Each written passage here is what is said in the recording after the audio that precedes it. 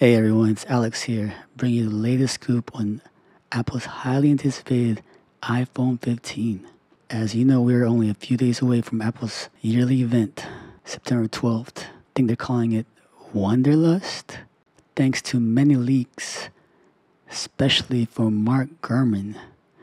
Alright, first up, A17 CPU chip. And we could be looking at Apple's first ever 3nm processor chip. So expect a 10 to 15% of boost in performance and a 30% reduction in power consumption, which is good. More battery life, right? Okay, next up, board size. Yes, board size. Rumors suggest that we could be looking at a slim down from 2.2 millimeters to 1.5 millimeters. Here's a leak by Forbes Majin Buu. iPhone 15 Pro leak screen protector shows super thin bezels. Alright, next up. Finally, USB-C.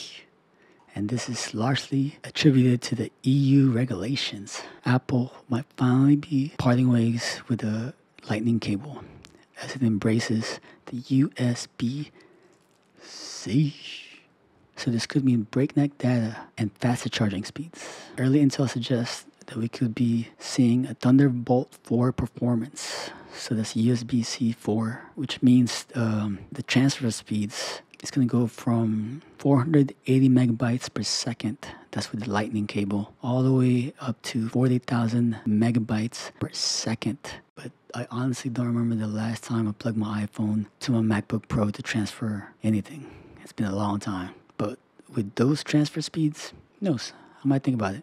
I'm also really excited about the faster charging speeds, along with using the same type of cable that my Nikon Z uses, my GoPro, my iPad Pro, my MacBook Pro. Next is Wi-Fi 6E. So the iPhone 15 is rumored to have the Wi-Fi 6E, which boasts speeds of up to 1.7 gigabytes per second.